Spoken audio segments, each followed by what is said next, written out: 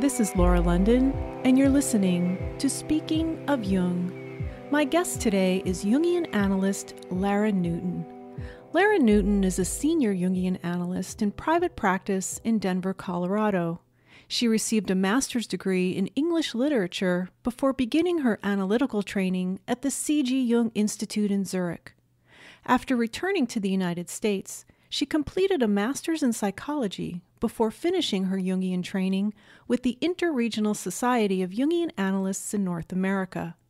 Her thesis for the IRSJA was on the brother-sister relationship. She explored animus development in women who had been deeply affected by their relationships with their brothers. Work on that writing culminated in her book, Brothers and Sisters, Discovering the Psychology of Companionship. Lara is a founding member of the C.G. Jung Institute of Colorado, an independent training society and member of the International Association for Analytical Psychology.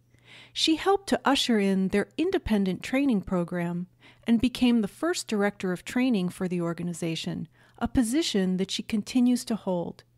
She currently serves as president of the C.G. Jung Society of Colorado, an organization dedicated to bringing lectures and presentations related to Jungian psychology to the general public. Lara's interests include Celtic mythology and Irish literature, and she continues to study Jung's work with alchemy.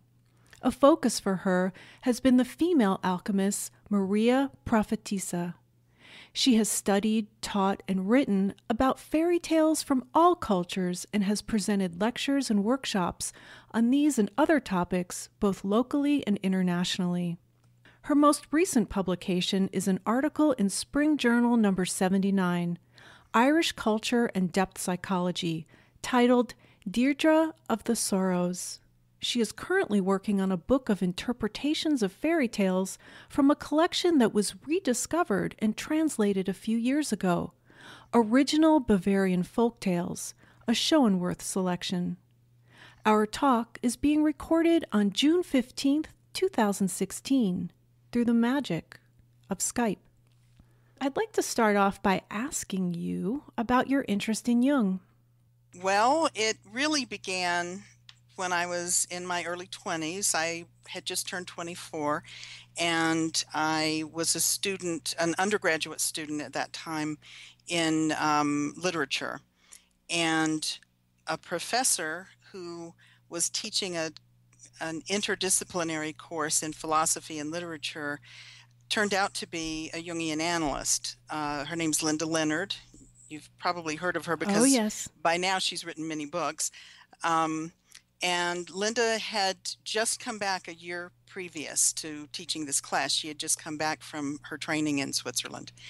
And so she introduced the class telling us all that we would be studying literature and we would be studying philosophy, but we'd really be using a Jungian approach for both.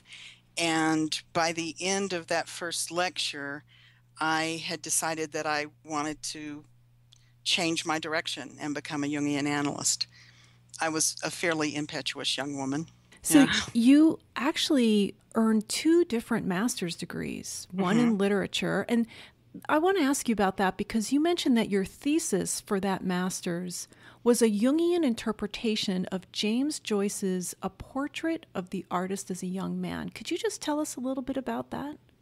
Yeah. So when I decided that I wanted to become an analyst, I was, like I said, I was still an undergraduate, and I started using a Jungian interpretation of literature from that point on. Linda kind of taught me how to do that, and I continued to use that approach.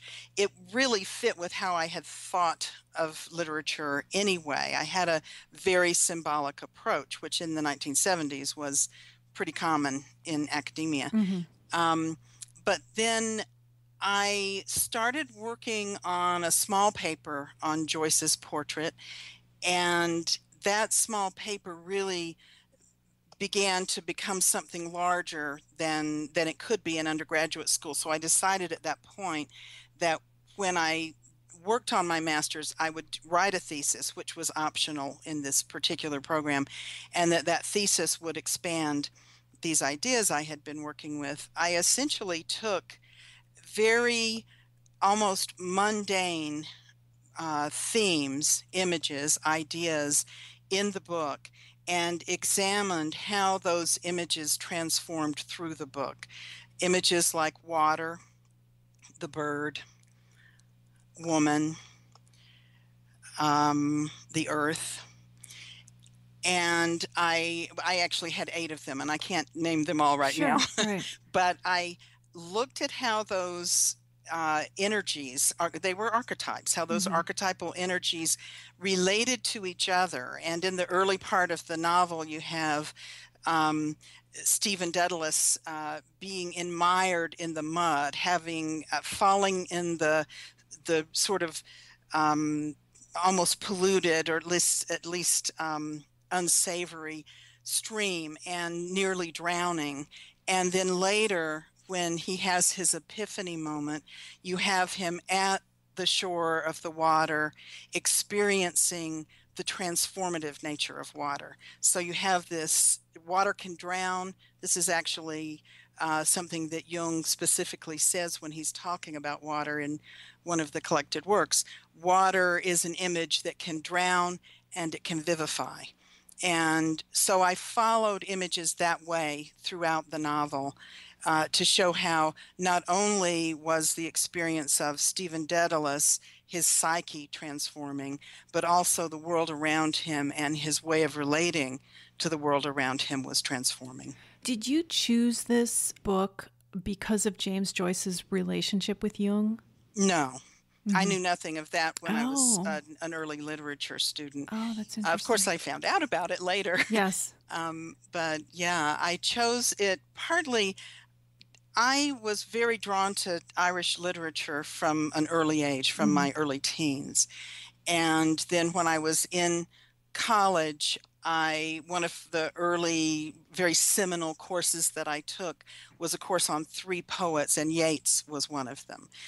So I was in this process of becoming more and more connected to Irish literature before I really started connecting that love with a love of Jungian psychology. And then a year after you obtained that master's degree, you moved to Switzerland to attend the Jung Institute in Zurich. That's right. So that sounds like a big move. It was a big move, and my intention was probably, in all honesty, to never come back to the States. And I came back in 9 months. But the move was something I had been working on for 5 years. And I'll just tell you bluntly, I didn't have enough money to stay there. Sure, right. That was the reason I came back. 1980 was a particularly difficult year for the dollar. And I was intending to live on student loan money, which just lasted about 8 months out of a 12-month cycle. And I realized I wasn't going to be able to pull that off. Right. So what was that process like for you to be accepted into, by the Jung Institute to attend there? Yeah, it was a very powerful experience for me. And I have to say that my experience in Switzerland, those 9 months, were possibly the most transformative months of my entire life. And I've had quite a few transformative months. But that, for me, I think probably any young woman, I was 29 when I left. I turned 30 while I was there. It was a dream or a plan that I had had since I was 24 to actually accomplish this with no help from parents or benefactors or anything, to accomplish being able to go over there, to meet some of the analysts that I had heard some things about from my analyst, Linda Leonard, who had trained only about 10 years before I got there, or even less than 10 years actually. It was a huge accomplishment for me. And the process of becoming accepted into the program is one, you start taking classes and then you're interviewed by, I don't know how it is now, but at that time the three analysts did interviews with me. And those analysts were John Mattern, Mary Brenner, and Ursula Ulmer. Two of them have passed away now.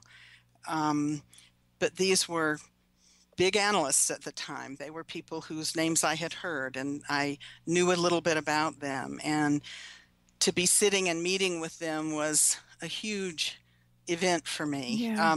They all thought, I have to say, they all thought that I was really young, and mainly really young because I had never done anything. I had only worked as a librarian, actually a library assistant, because my degree was in literature, not librarian. Okay. I didn't have a librarian's degree. And I had worked in bookstores. Those were the kinds of jobs I had had. So I was really one of those people who was coming to the Jung Institute to learn not only everything I could learn about Jung and Jungian psychology, but also to learn how to become a therapist. And that was something that a lot of people did in the probably 50s, 60s, and 70s, but it was starting to change by 1980. They were wanting more people who already had a little bit of experience as a therapist. Right. But you were accepted right away. I was accepted, and they told me that they thought, actually, John Mattern kind of sat down with me and said, you know, I think that sometime during your training, you'll probably need to go back to the States and do an internship of some sort, because what we offer here is really not going to be an internship that'll help you. But yeah, I clearly had caught the bug. I clearly was someone who was devoted to this way of life. And they did see that, luckily. So you stayed there for 9 months and kind of ran out of resources and had to come back to the United States. And then when you came back, you didn't resume your formal Jungian training right away. You actually entered into a master's program in psychology. Well, yeah, I started the master's program about a year and a half later, after coming back.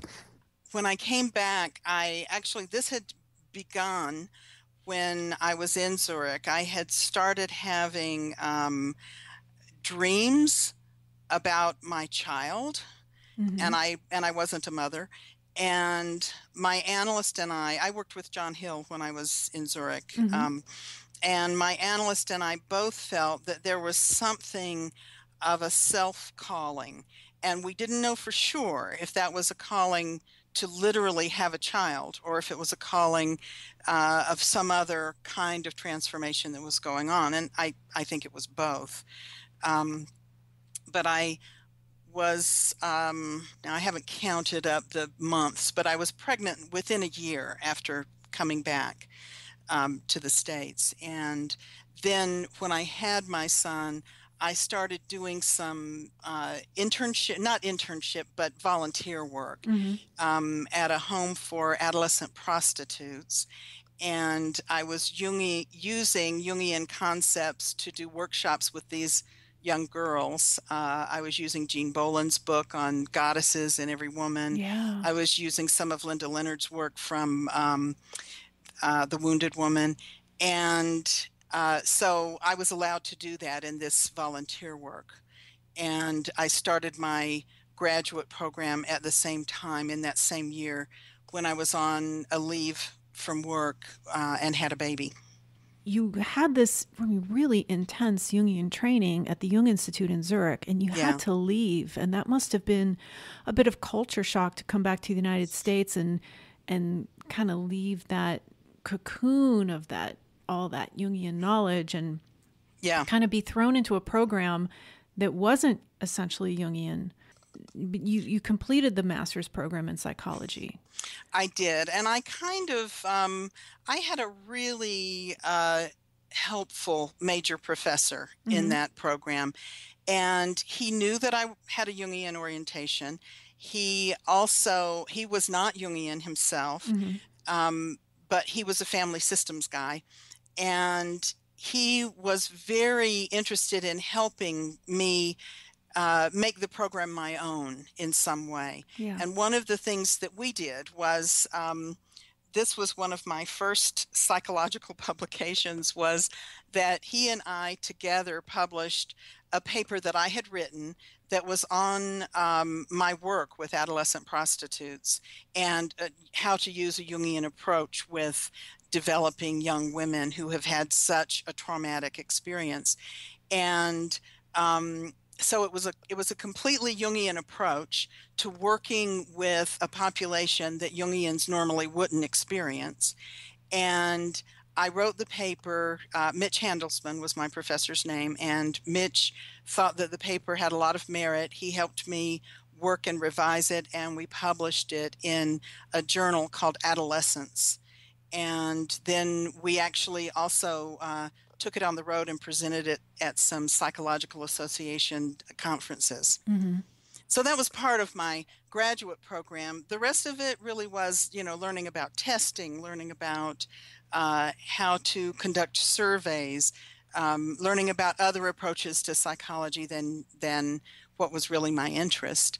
But it was a program that I was able to incorporate some of my own learning and knowledge into. So it worked. Yeah, and you didn't have any of that background when you were in Zurich. So I did not. Are you sort of grateful that you came back to the United States and got all of that experience before you completed your formal training to become an analyst?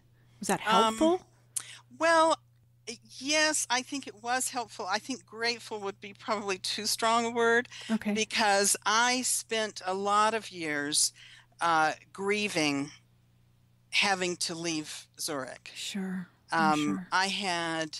I couldn't tell you the number. It seems like over 100 dreams during those years about being in Zurich. The first time I applied to the interregional program, I wasn't accepted. And they told me that the reason was, or at least one reason perhaps, was that they felt I really didn't want to be there, that I wanted to be in Zurich, and that I needed to come up with something like a real relationship to the interregional society in order for that training to work. And that was absolutely true. I had fallen in love with Zurich. Yeah. It wasn't just the city. I mean, the city is beautiful, as you know. Mm-hmm. But I was there in Zurich at a time that the program was so alive. Mm-hmm. I met other Americans. I met people from other countries. It was really what I had been looking for. And I knew that interregional would not be able to provide the same kind of community. Yeah. And it didn't. But it is true that by the time I got into the interregional program, I was really ready for what it had to offer. So they didn't accept you at first. So Right. What transpired between the time that they didn't accept you and they did accept you? What changed?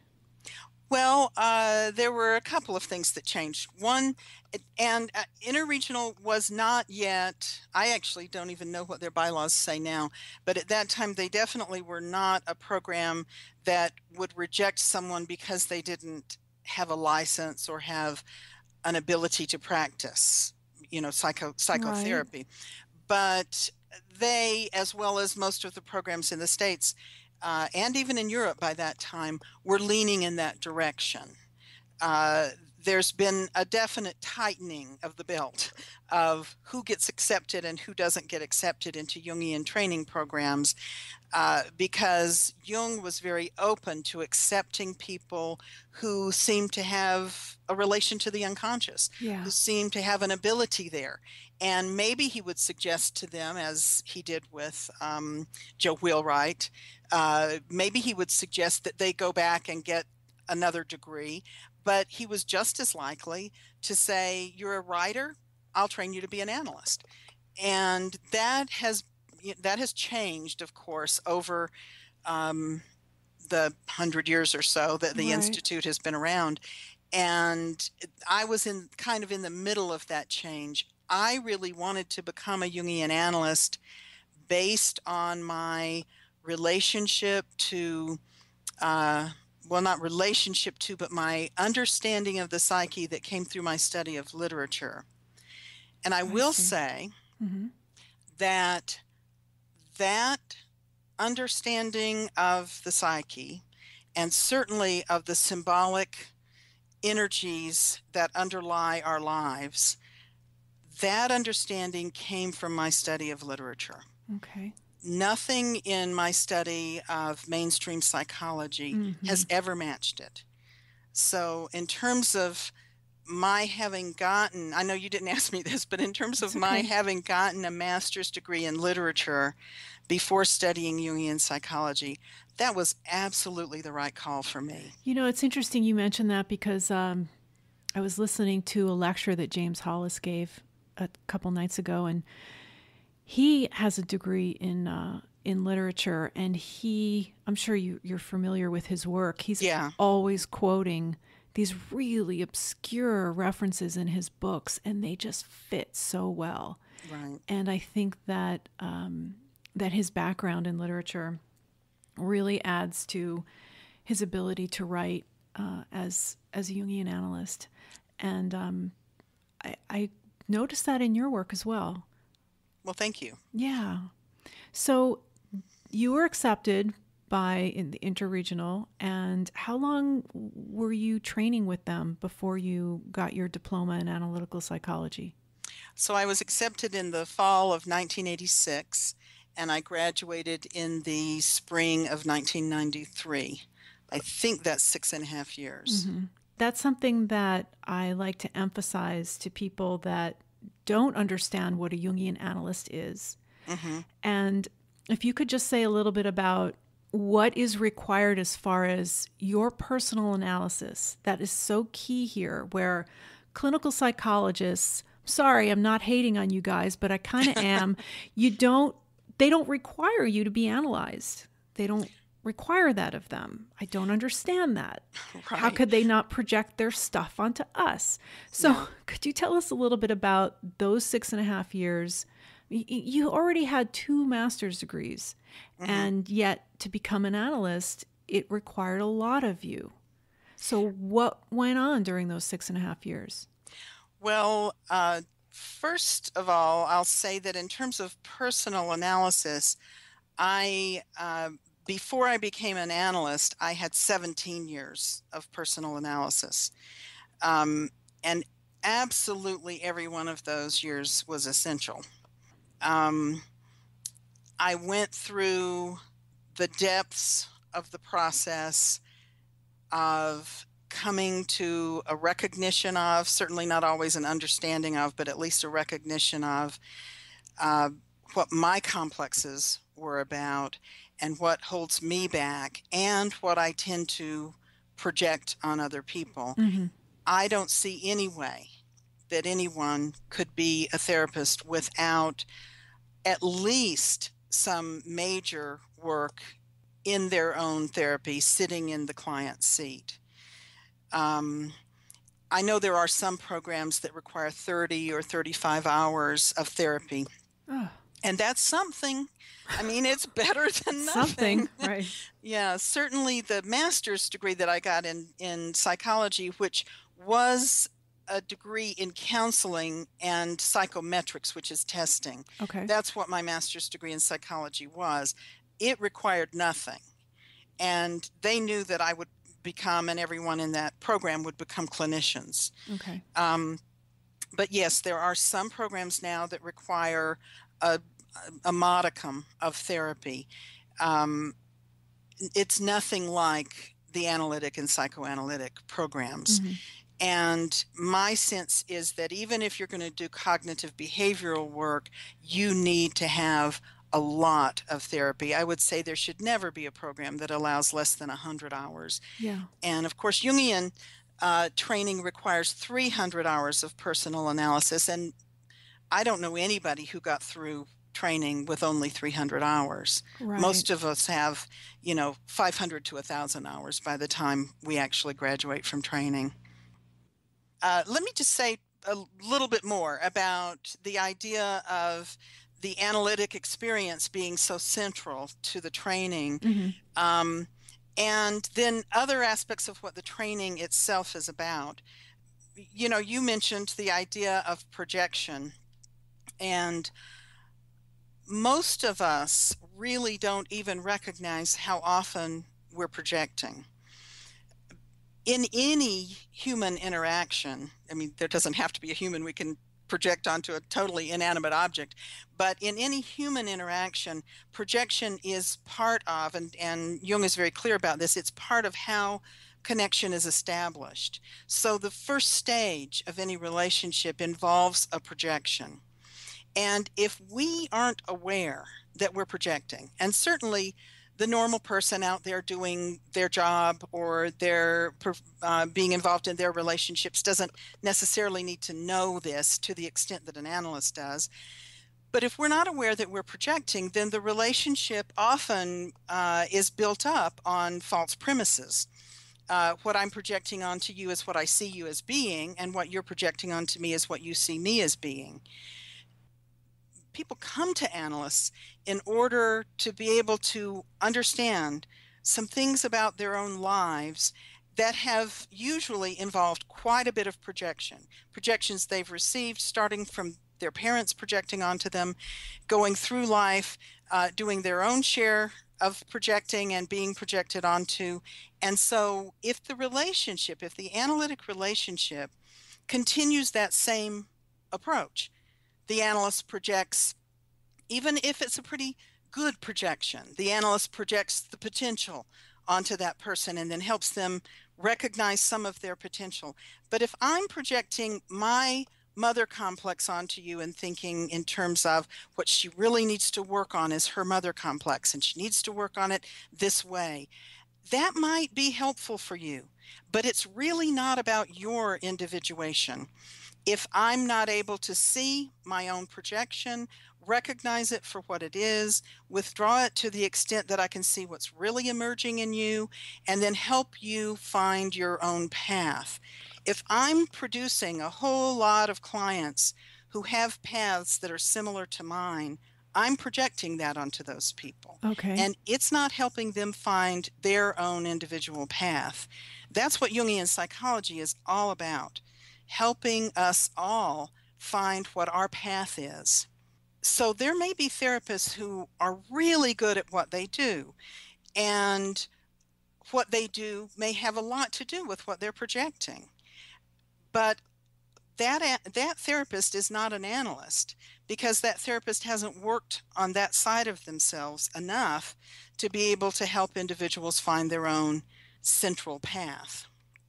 That's what analytic training helps us do. And we have to be willing to submit ourselves to the fire over and over and over again in our own analytic process in order to come out of training and be able to work with people and not project. And let me rephrase that, to be able to work with people and not let the projection be what fuels the work. Because I project and then I withdraw that projection, and then eventually a true relationship is formed. And the analytic relationship sometimes is the first true relationship that individual has ever experienced. Because we're always projecting, and the analyst knows how to work with that projection so that it doesn't define the relationship. Sorry if I've gone on and on about that, but it's so important to me. Yeah, and that is one of the key differences between going to a therapist and going to a Jungian analyst. Right? And in training, you're taught that over and over again. Training candidates write papers. They do it with tutors. The tutors help them recognize how they're projecting, even within the paper, on the material that they're working with. We're over and over again throughout the training refining our own psychological relationship to the psyche, which is fairly paradoxical. As Jung often pointed out, the fact that we are psyches working on psyches is a paradox. Yes. And we have to learn how to do that totally differently from any other science. After you graduated from the IRSJA, you became active on the board of the C.G. Jung Institute of Colorado, Hmm. which at the time was a local training seminar for the IRSJA, the interregional. Right. And you said that you were instrumental in designing a curriculum and organizing the public programs and scheduling admissions. And so could you tell us a little bit about the Jung Institute in Colorado? Yeah, the Jung Institute started in, I think it was 1976, and that was before I was even in Zurich. It was founded by three analysts who had come to the States from back to and had found their way to Denver, who had just trained and completed their training in Zurich. Um, and it started as the Jung Center. They offered public education. As soon as Interregional was founded, which was in 1976 or 77, uh, Denver became one of the local training seminars. Mm-hmm. And so sometime in the 80s, the Jung Center decided to change its name, and they officially changed their name to the Jung Institute of Colorado. But they were still functioning as a local seminar for interregional. And that's how I trained at that local seminar, as well as, with the interregional, which was a sort of traveling circus. Interregional still does this. There are 2 meetings a year that happen anywhere in North America. Yes. And then the rest of your training happens in your local seminar.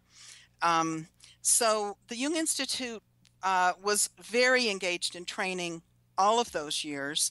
Was probably one of, I don't know that anybody's ever figured this up, but it was probably one of the largest of the local seminars throughout its time of being within a regional. Mm-hmm. And then sometime in maybe 2010 or so, we started thinking, we had actually been thinking of this for a number of years, but we started thinking, now we're really ready. We've got enough analysts and we're ready to become independent, to become a Colorado-based training program, which had been a dream of a lot of the analysts who were part of this group here in Colorado. And so we started a 3-year process that IAAP has for becoming an independent training society. We began that process, and at that time, since about 2004, I had been the coordinator of training with Interregional. So I took on the role of organizing. We had a committee to do this, but I took on the role of organizing what the new program would be. It was really very similar to what our training had been previously, but there are so many components that you have to add in when you're becoming independent.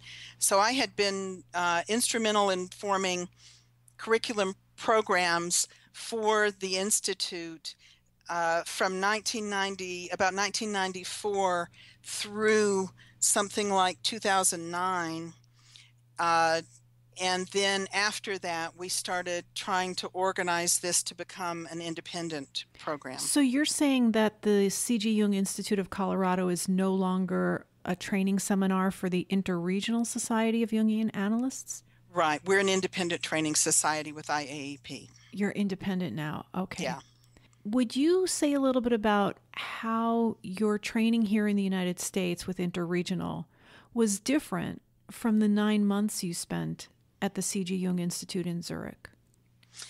Well, one of the things about the 9 months in Switzerland was that I was among a large group of people who were sort of like expats.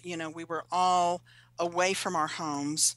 We had a lot of time, and we were a community. So here in the States, I always had a job while I was in training. Okay. I had other friends who weren't Jungians, who have been my friends for many years. And I had to, do the normal everyday living experiences that Right. anyone in the US does. In Switzerland, I had none of those other outside experiences. If I went to lunch with a friend. It was a Jungian friend who was also in training.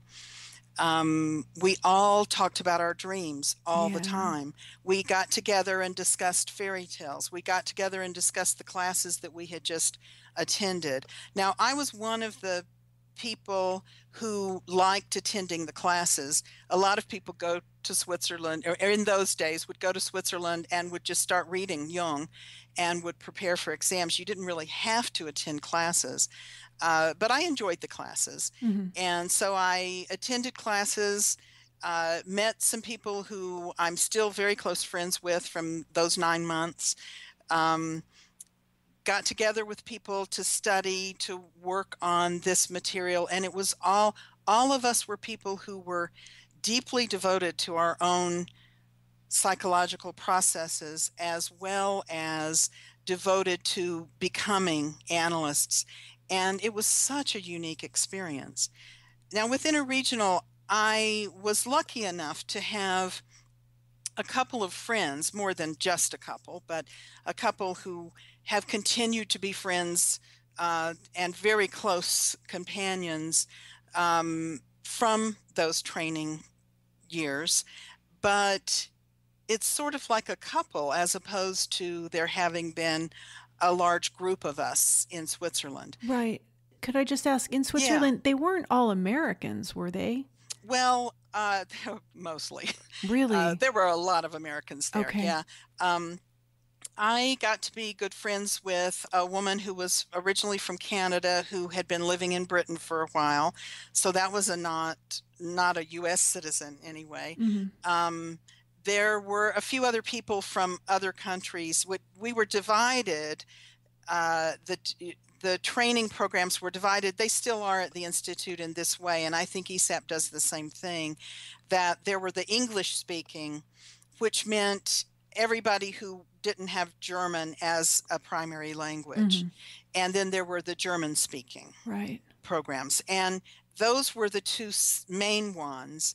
And then there were classes that were taught in French and Italian in those days too, but there weren't enough French-speaking or Italian-speaking people to have a separate program. So they would be either part of the English-speaking program, and then they would take classes in their own language, or part of the German and take classes in their own language. I see.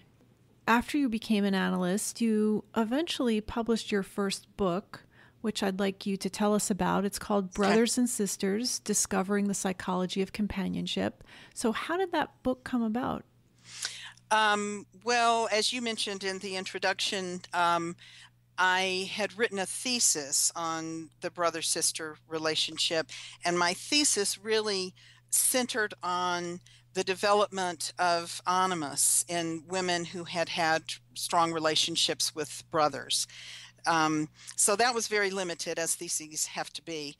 And I had a lot of material. In fact, the first version of my thesis was, I think, something like 250 pages, and there's a 100-page limit. So we had to reduce it quite a bit. And I had a lot of material that I knew I still wanted to use. And I knew that I wanted to write a book. And in order to write a book, I wanted to write it from giving the brother's perspective as well as the sister's perspective. So I began that pretty soon after I graduated. And that was in 1993. The book wasn't published until 2007. I think around 95 or so, a little after that probably, there were a series of events in my personal life that put the writing on hold. And so I literally put all of the material, this was before computers were as sophisticated as they are now, I put all of my written material in a box under my bed, my side of the bed, so that every night I slept on it. And it was there for 10 years. Wow.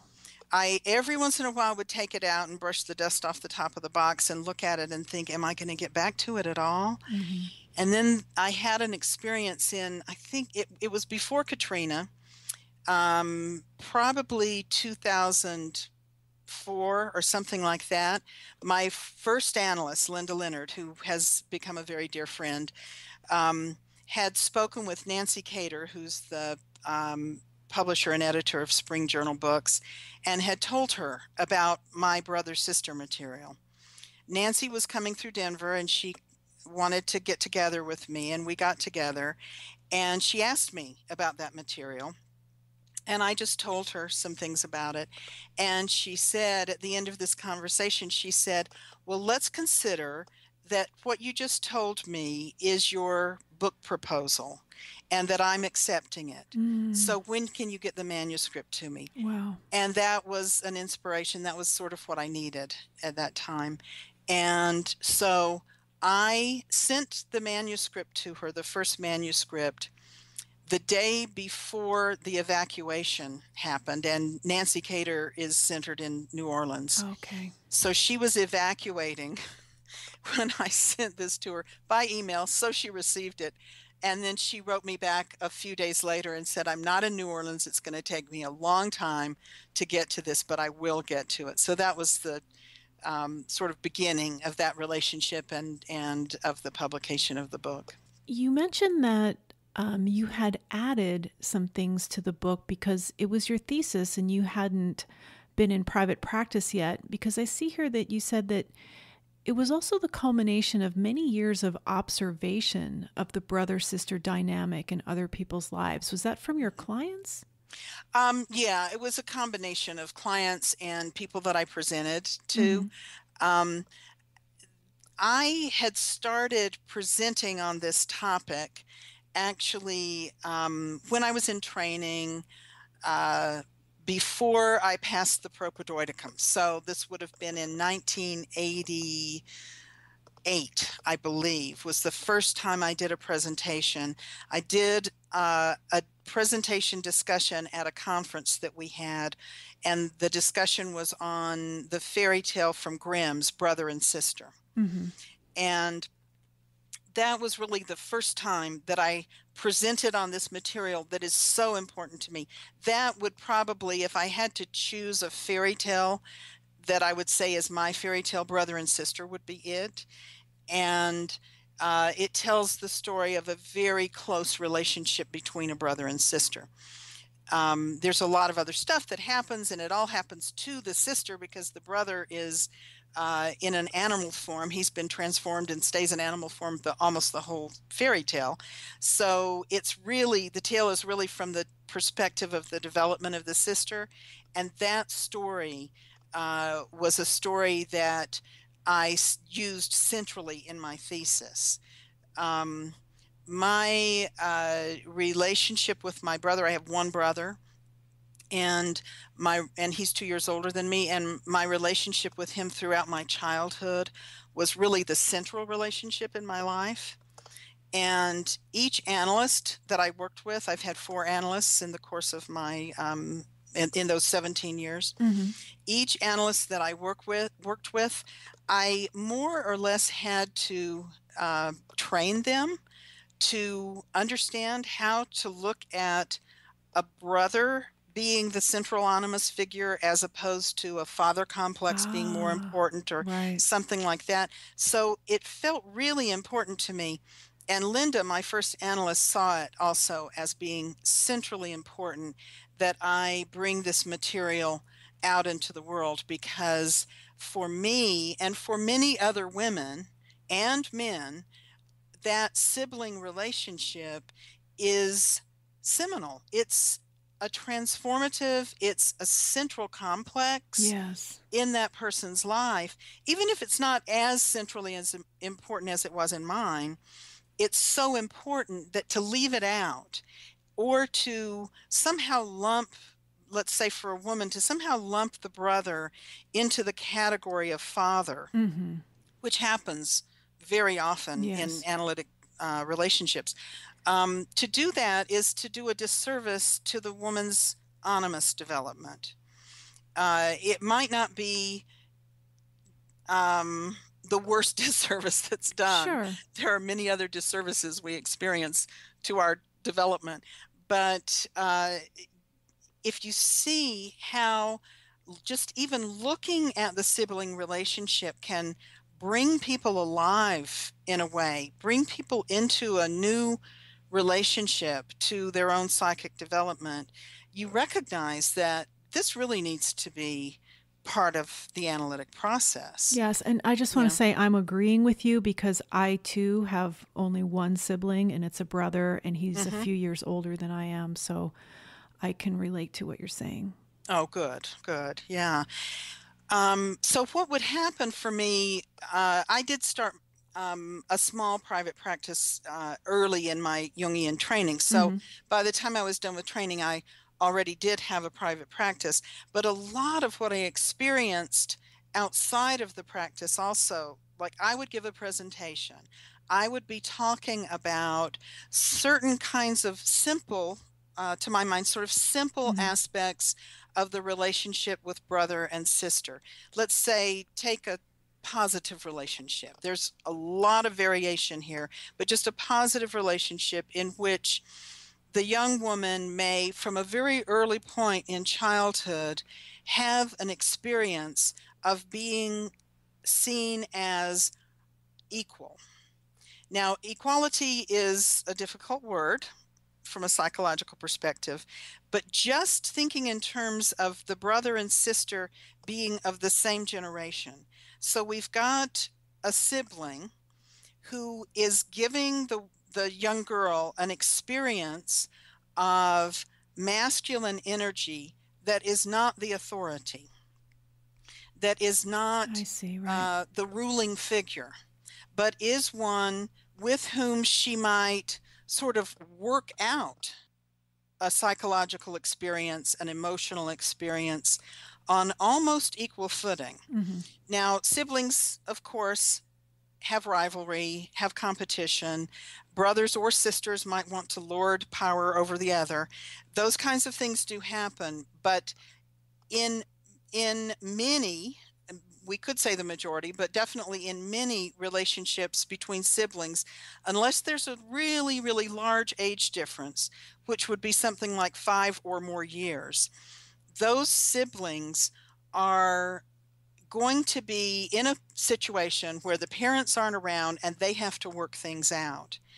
And when you have opposites, male and female, working things out together from an early age, the animus and the anima develop differently. And that's what you see. And if you talk, or that's what you see in dreams, you see it in the development once you start working with adult individuals who've had sibling relationships. A lot of what they have come to recognize and can understand as what we would call animus energy, a woman's ability to represent herself in the world, to believe that she has ideas that are worth hearing. That looks really different for a woman who's had a strong relationship with a brother. If it's been a negative relationship, then there's stuff that she has to work through there.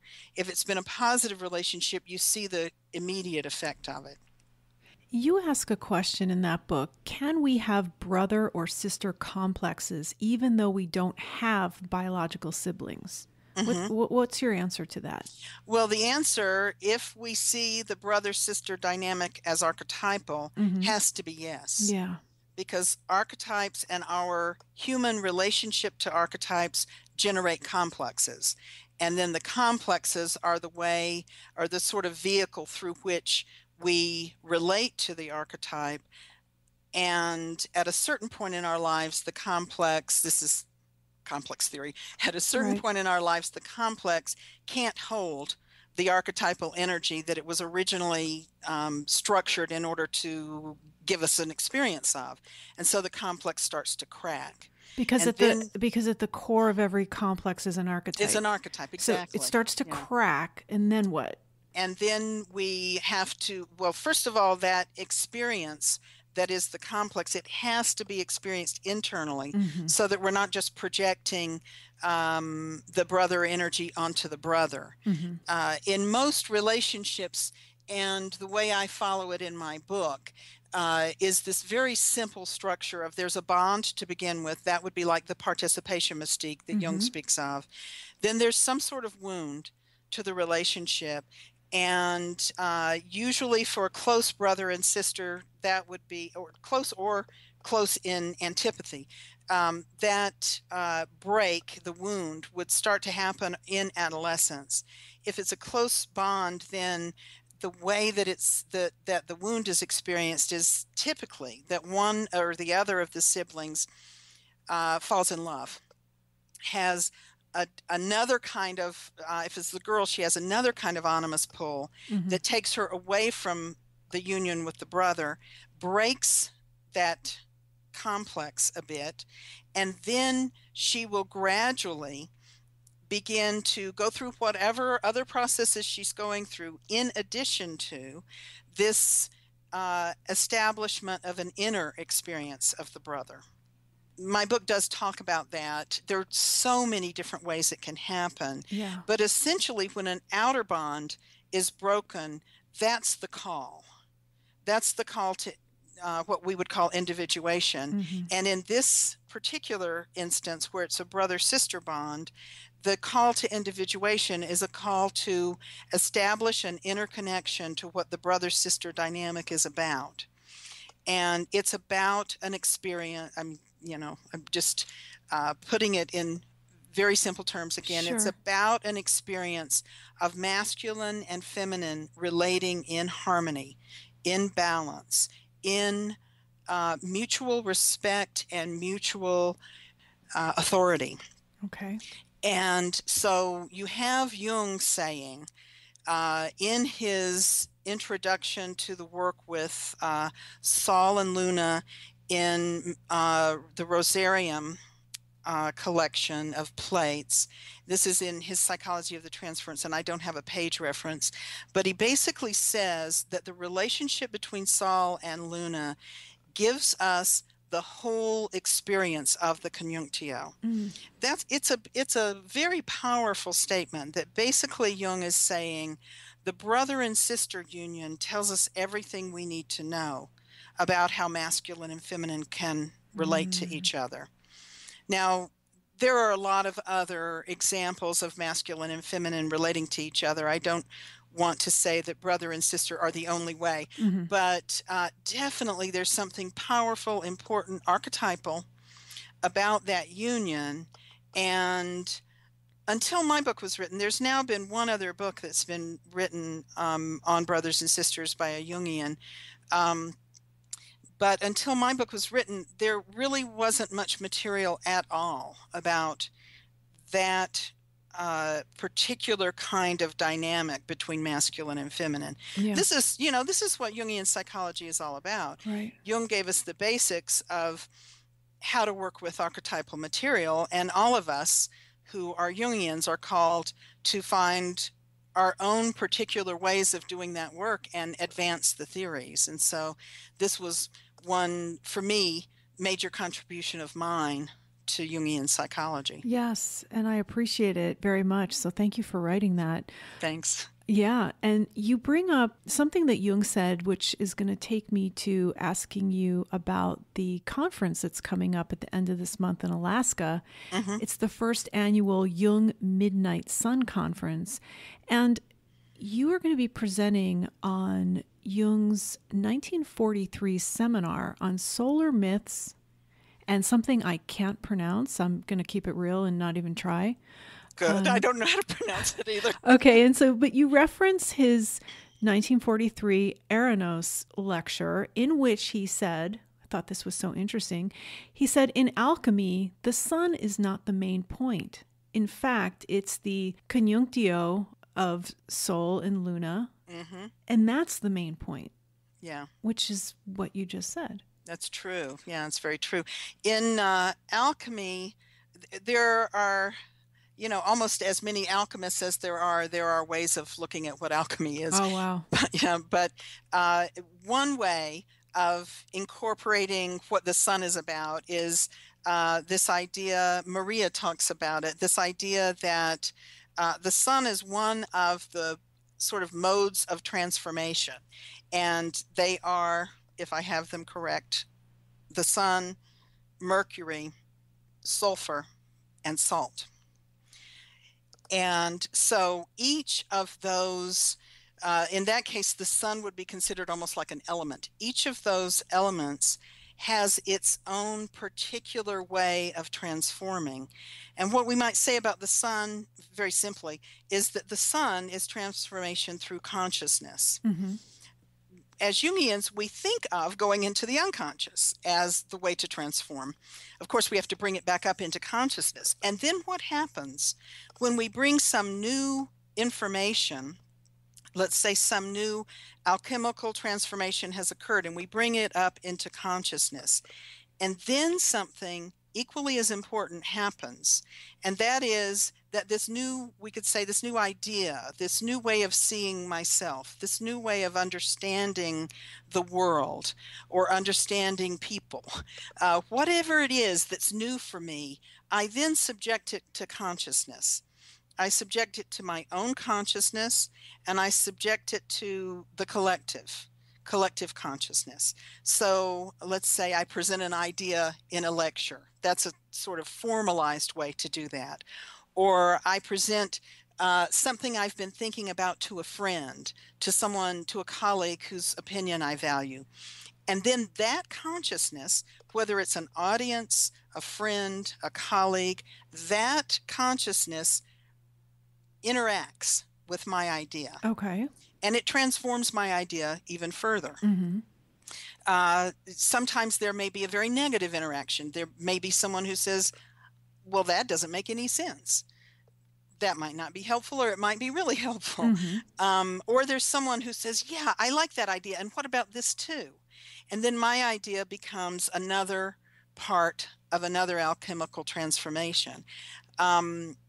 Jung talked about how in alchemy, he used alchemy as a model for this, how we've always got to bring what we've learned, what we've become, what's transforming into the realm of consciousness, and let consciousness work on it.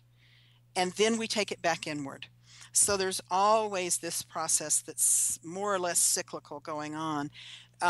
What I intend to do, hopefully, at the Conference of the Midnight Sun, the conference that happens when there is no night in Alaska, is to talk about the sun from that kind of perspective. One of the things I've discovered about Alaskans, I've been going up there now for about 3 or 4 years, working with the little group in Fairbanks. And one thing I've discovered about them that they've been happy to talk about is that they have this almost bipolar way of living. In the summer, they get very little sleep. Mm-hmm. And in the winter, they sleep a lot more. It's very interesting to me that a human body can adjust to that way of living, but of course it fits perfectly. And when the first summer I was up there, I found myself, I was there for about 12 days, and I found myself by the end of the time doing the same thing they were doing. It didn't take long for my body to start being very comfortable living on 5 to 6 hours of sleep at night. And I've never spent a winter there, but I imagine that probably if we would adjust to that kind of living, we would have this really powerful solar experience and then this really powerful lunar experience. That would be over the course of a year rather than the way many other people experience it, that it's a daily kind of cycling. So I want to talk to them and see what they have to say about how the sun, how consciousness affects our own experience of the psyche. And I'm going to use that essay of Jung's, and I'm also going to use his work in Mysterium with Saul. And will you give us the dates and tell us a few more details about the conference? John Todd and I are doing this together. We're flying up on the 23rd. The conference is on the 24th and 25th of June. On the 24th, John will be talking about the bat, which I think your last podcast was, you covered some of that. Yes, that's Dr. John Todd in episode 18. Yeah. Yes. And then on the 25th, he'll do a talk. I think we're going to be back to back with each other. He'll do a talk on the bat as the light bringer, just a little bit more detail and depth about that theme. And then I'll be taking it into a even more light realm, talking about the sun's influence on transformation. You have an article that was published that I mentioned in the beginning in Spring Journal number 79, Irish Culture and Depth Psychology, titled Deirdre of the Sorrows.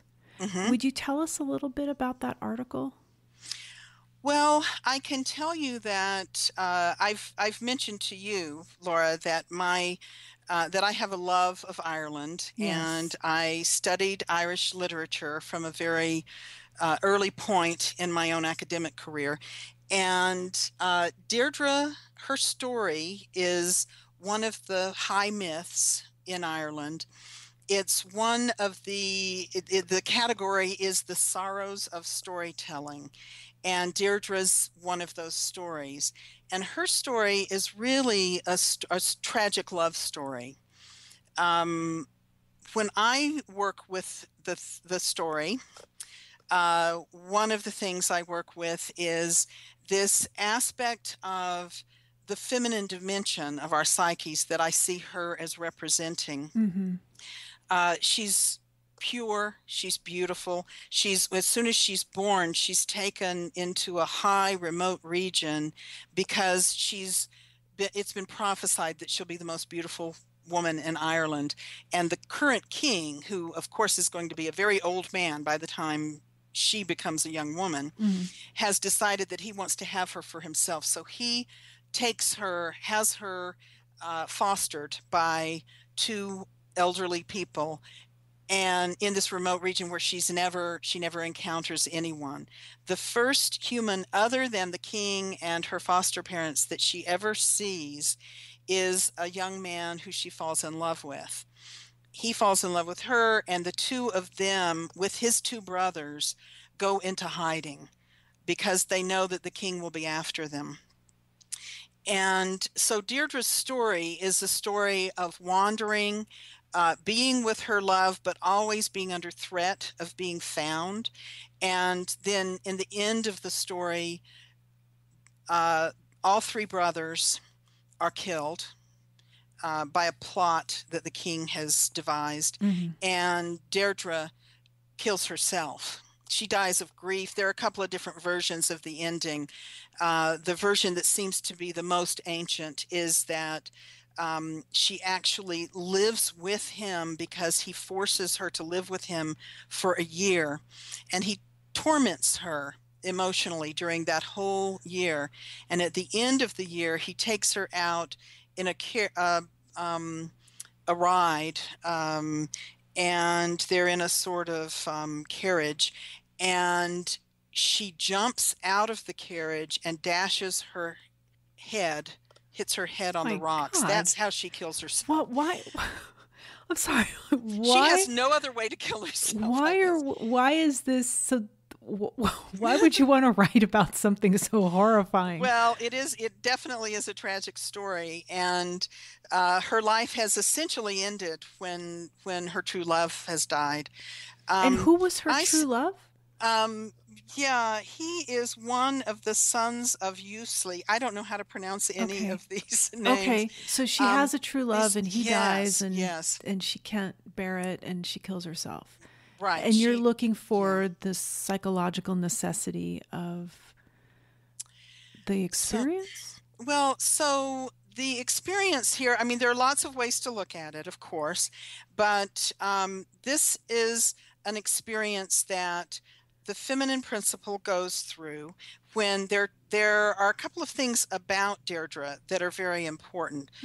One is that she, in spite of the fact that she's raised in isolation and that she is told from a very early age that she's intended for the king, she has a kind of mind of her own. And she has a relationship to something that I would call the unconscious, the process of life that goes beyond the schemes of the king. Yeah. And there's a scene early in her when just before she's become sort of marriageable age, just before she becomes a woman. She has this experience. She's watching her foster father kill an animal for their dinner, and she sees and it's snowing, so she sees the white snow, she sees the red blood, and she sees the black, and I can't tell you what the black is from. It must be from the animal. But she sees these three colors.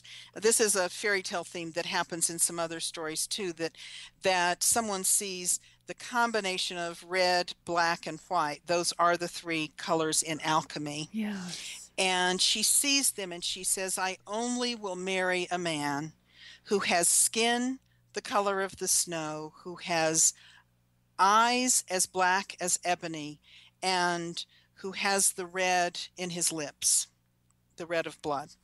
And so the person that she meets shortly after that, when she tells her foster mother of this, is the man that she falls in love with.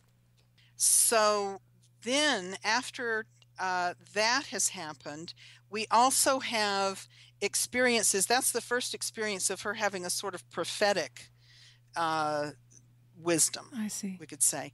After that, there are other experiences that occur in which she tells the brothers what she knows is going to happen. And they don't believe her usually. But she has a sort of prophetic connection to, we could say she has an understanding of fate. We could say she has an understanding or a connection to the unconscious. This is a quality that is present in what we call feminine psychology. Tony Wolff wrote about it, the medial aspect of the feminine. Deirdre definitely has that, but it's not valued. It is valued to a certain extent by the three brothers who protect her, care for her. The one who she loves, and again, I told you the sons of Usely, I don't really know how to pronounce their names very well, but the one who she loves is named Nishi. And the two other brothers are Anli and Arden. And Nishi is the one who, of course, she tells most of her prophecies to. And in the very end of the story, when we know that they're going to be killed, he's sitting and playing chess with her, waiting for the inevitable attack to happen. And he knows that what she has predicted is coming to pass. And the two of them are able to have some sort of,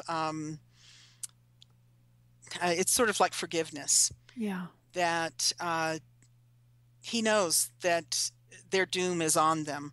And the two of them just very quietly play a game of chess together, knowing that this is probably these will be their last hours. There's something about this connection between masculine and feminine, which is perfect in the unconscious. It may not be something that we can experience for long in our conscious lives, but this sort of perfect union in which the purest of the feminine and the purest of the masculine, Nishi is considered to be the warrior with the most potential in Ulster. And she is the most beautiful female ever to have been born in Ireland. So for the two of them to come together is fated. For the two of them to have such a strong devotion to each other is something that I think this is an energy that all humans can partake of. We can see this potential for living in relationship, not only to others, but to the other within ourselves, with whom we may be in conflict from time to time. We can see that living in harmony as a true potential. And we can recognize that that connection is fated to end. It's not going to be what we live in forever. We cannot live in relationship, pure, harmonious relationship to the self, for example, for any long period of time. It's not in our human experience. Yeah. We suffer. Beautiful unions end. How can we live with that? One of my ways of living with that is going back to classic experiences. I can't tell you how many times I've identified with Hamlet Yeah.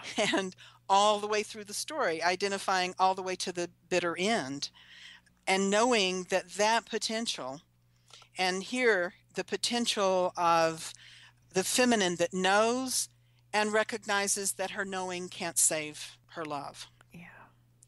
It's a powerful experience, and it goes beyond human romantic relationships. It's kind of like how life moves. Yeah. And lastly, I'd like to mention the blog piece that you wrote, your thoughts on the axiom of Maria. Okay. Jung used the axiom of Maria as a metaphor for the whole process of individuation, and it's a precept in alchemy, right?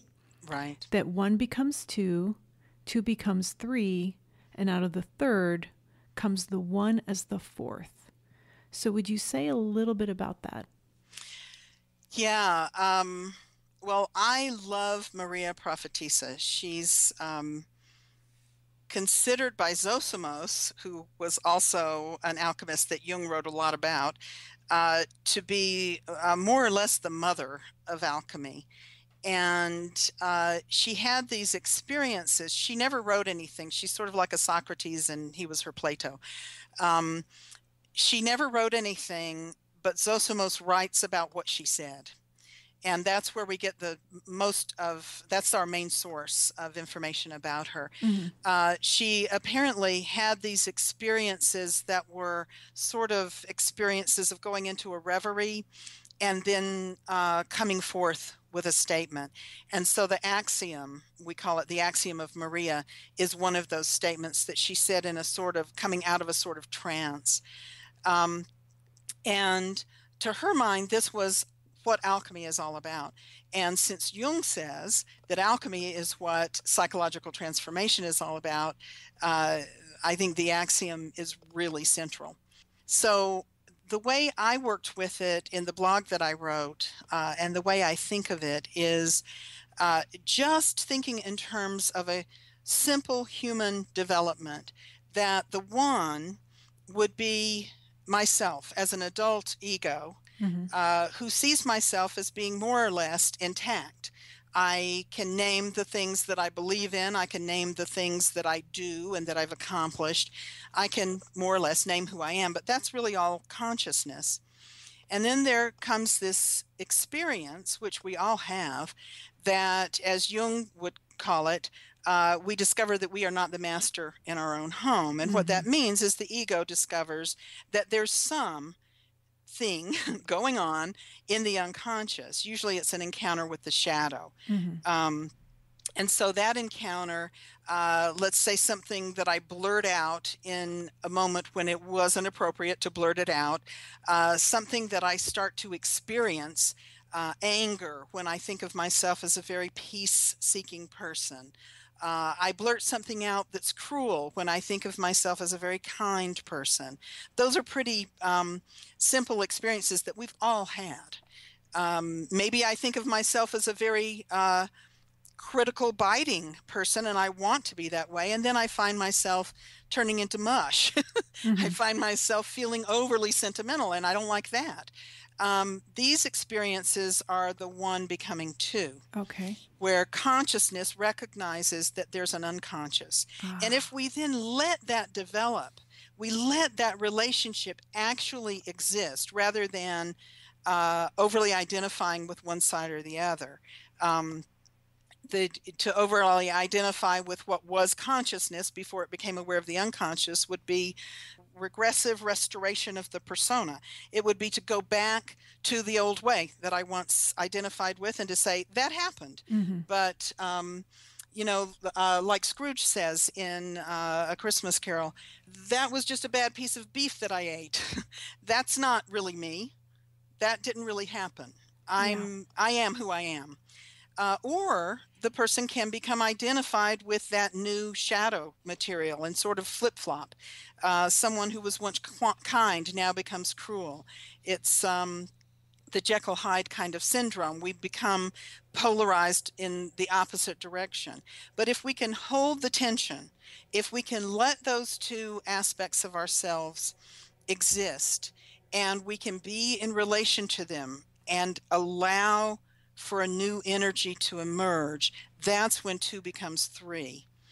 And Jung talks about the experience of the divine child. That's an imaginal way of talking about the third thing that emerges out of the union of the two. And that's, I just would like to add, that's not an easy thing to do. It's a very difficult thing to do, even in simple situations. And those simple situations are what start to show themselves to us first. Right. We say, I never want to be this way, and then we find ourselves being this way. And so we have to sort of come to terms with it. And how do we come to terms with that? And if we allow a third thing to emerge, if we allow a new way of being to emerge, then we're starting to develop an actual relationship to the self. That axis that was once submerged in the mire of all of our complexes starts to become a little more of a clear path. And then the three becoming four, is something that I think of as a very rare experience. It's even rarer for the experience to be conscious. Okay. But I think, rare as it is, probably all of us have had experiences in which, without seeking it, we felt like the world has all come together. Yeah. I have an experience of everything becomes clear. We want to be able to hold on to those experiences, but rarely are we able to hold on to it. But those experiences are the experience of the three becoming four, because out of the fourth is the one, and it's a feeling of oneness. And if we can be in conscious relationship to that, then that's the beginning of the actual relationship to our own individuation.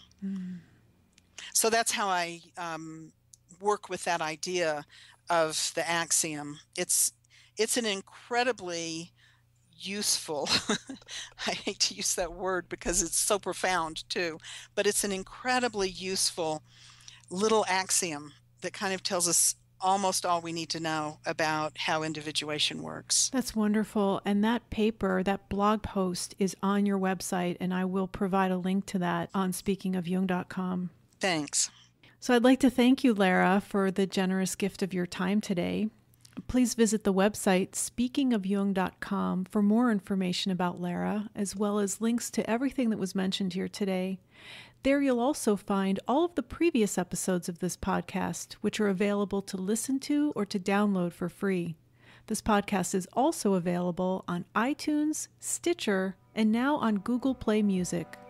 With special thanks to Peter Stewart Lackinen, this is Laura London, and you've been listening to Speaking of Jung.